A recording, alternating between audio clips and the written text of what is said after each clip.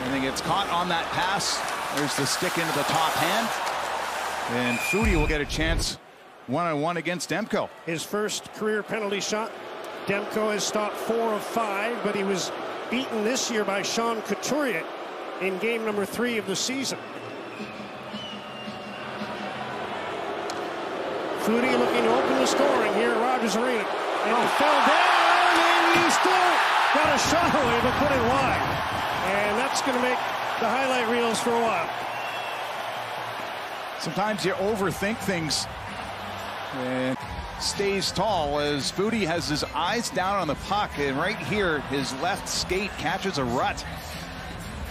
Gets back up in time. But at this point, you're just kind of trying to get anything you can towards the goaltender. The stick hand